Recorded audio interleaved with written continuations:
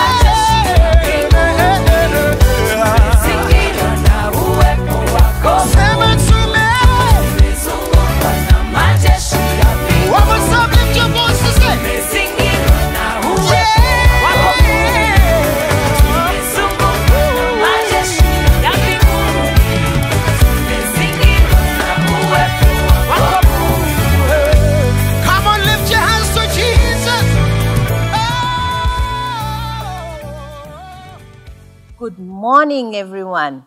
How are you? And how have you been? I hope you've been keeping safe. My name is Teacher Jackie Nyakenywa, and glad to be here. And with me is Elsa Chebosi from CITAM Woodley and Christian Kujo from CITAM Woodley. Awesome. We are so excited to be here. And thank you, worship team. Thank you for a nice time of worship. I hope you're at home. You have your Bible, you have your notebook, and your pen, because you need to write down some things that you we learn so that later you can study. If you don't have, run and grab as we have this enjoyable time. I don't know whether you've been watching the other lessons. Have you? Are you sure? Perfect. Can you share with the person seated next to you what we learned last week. What was the topic? What was it about? Did you memorize? Did you do the memory verse? Elsa, what was last week's topic? Last week's topic was praying with faith. And praying with faith is praying believing that God will answer all your prayers. Nice. And what was the memory verse? Christian, do you remember? Yes, it was from the book of Isaiah, chapter 65, verse 24. And it says? And it says, "Before they call out, I will answer, and when they are yet speaking, I will hear." Awesome. What an assurance that even before we speak, God hears and He will answer. And today's topic is praying through your pain. And because you have your notebook and pen with you, write it down. Praying through your pain. What is pain? When you hear the word pain, what comes to mind? Can you share with the person seated next to you? If you are alone, you can still shout it out. Elsa, what is pain? Pain is a highly unpleasant feeling. A highly, from the dictionary, a highly unpleasant feeling. Very in a place, or what is it? It can either be physical pain or emotional pain. Yeah, it can be physical or emotional. And when it is physical, let's see what happens. Physical pain is like when you've had an injury or you got hurt. Yeah. Or you got hurt, like you hit on a thing, and that feeling, it's the highly unpleasant feeling. Or sometimes you wake up and you have a headache. And we say it's a headache. It's a pain in the head, isn't it? Or sometimes it's a pain in the stomach, and we call it a stomach ache, right? But there's another pain. Christian, that emotional pain. What are some of the things that we can say that is a pain, yet nothing inflicted it? Emotional pain. You can experience emotional pain when you've lost a loved one. Yes, when you've lost a loved one. And something bad has happened around you. Or something bad has happened around you, actually. That is what triggers that emotional pain. You can't explain it. You've been told a bad news. That pain in the ache. Or sometimes your parents have lost a job. And so you know the school, you might change schools, or your school fees is hard to get. And there's a pain of not going to school sometimes. It feels painful. Or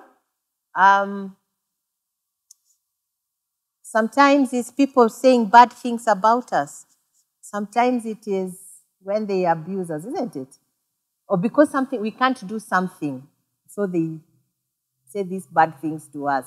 And in our story today is a story about someone who had gone through that emotional pain. We can read our Bibles, guys at home, right? 1 Samuel chapter 1, verse 1 to 20, and Elsa and Christian will help us with the Bible story. It is 1 Samuel chapter 1, verse 1 to 20. I hope you've written down. Elsa.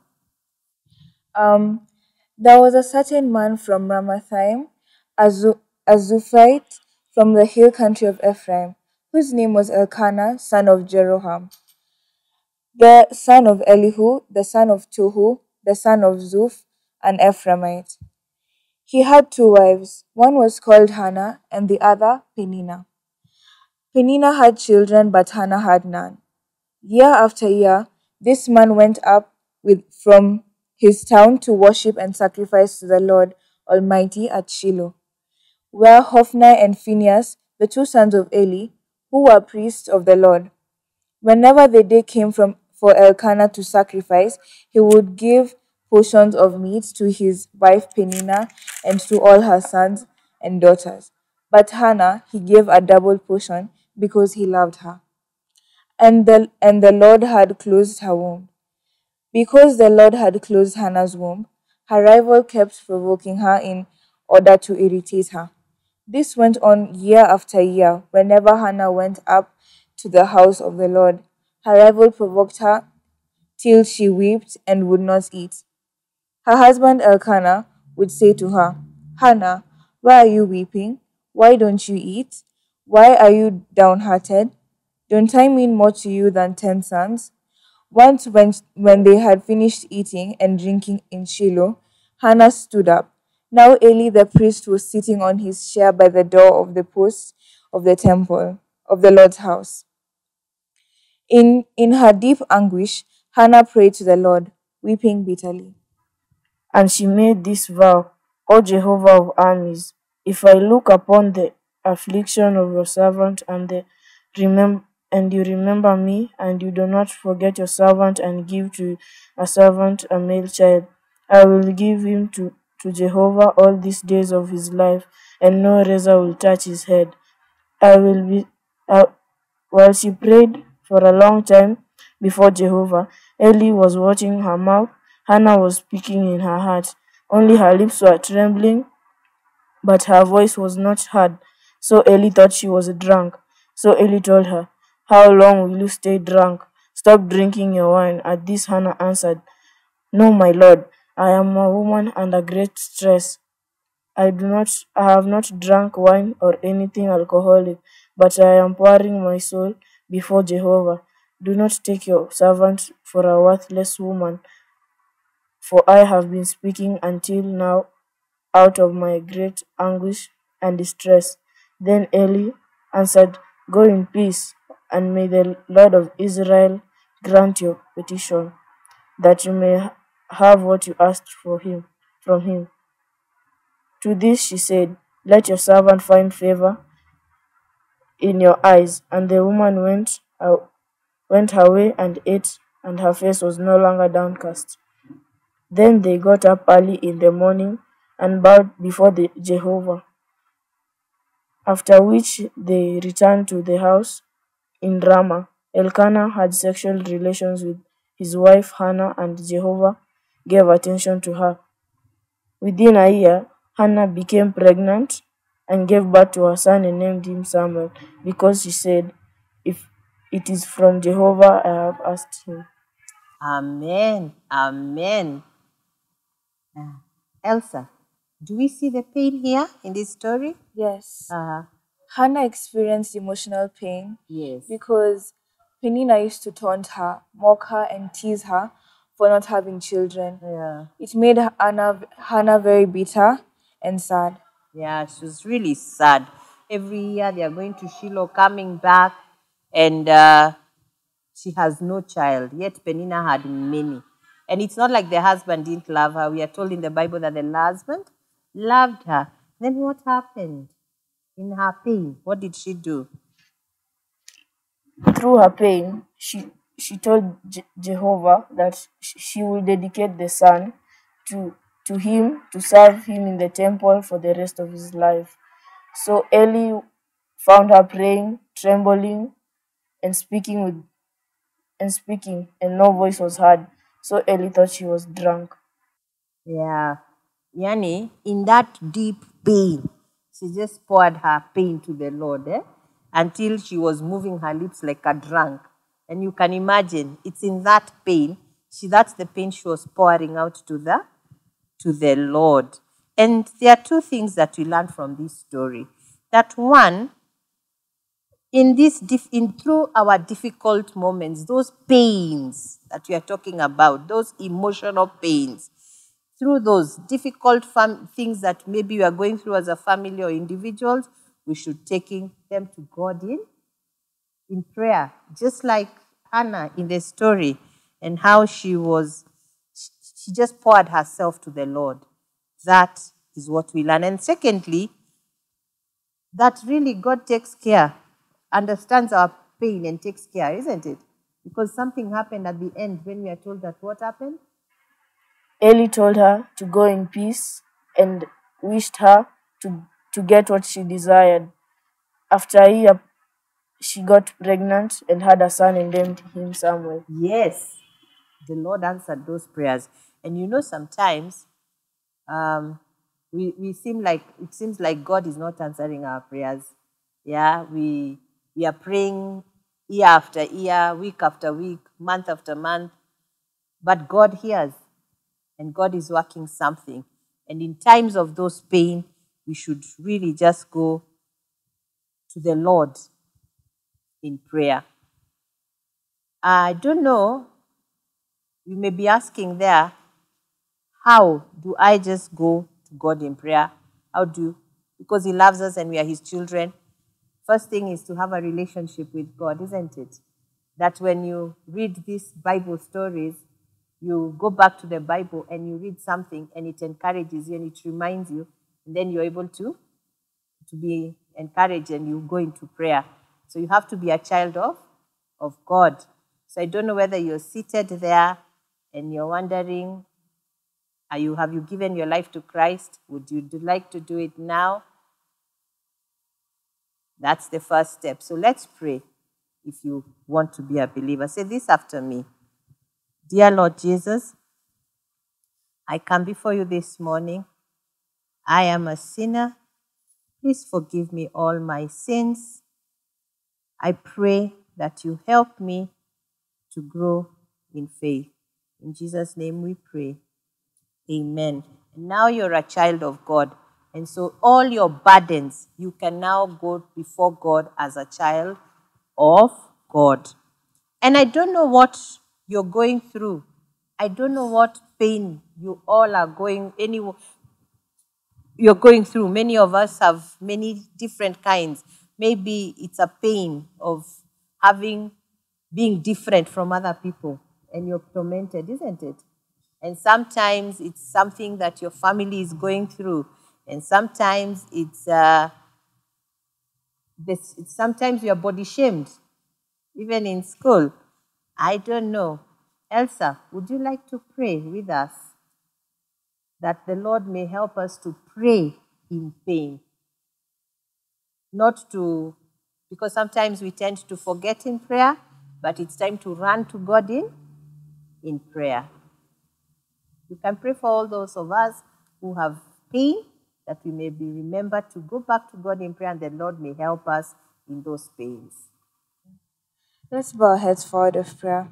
Dear Heavenly Father, I pray that you may heal the people who have been taunted, and mocked, and teased for being different. I pray that you may heal our pain and comfort all those who mourn for their loved ones, for the bereaved. I thank you for this day. Thank you for the gift of life, and thank you for everything that you've done for us. In Jesus' mighty name, I pray and believe. Amen. Amen. And now it's time for our memory verse. And our memory verse for the day is 1 Peter Chapter 5, verse 7. And it says, Leave all your worries to Him, for He cares for you. Exactly. Leave all your worries to Him, for He Cares for you. For He cares for you. 1 Peter chapter 5, verse 7. I hope, guys, at home you've written it down so that you memorize out through the week, so that it helps you to remind. And in prayer, and when in pain, you remember, leave all your worries to God. And I hope that you'll also download the journal so that you do it every day. There's something for you to do, some work for you to do, and then you do the memory verse that we've just done. And that will be good for you. And from us, I hope that you have a blessed week ahead. It is. Bye-bye.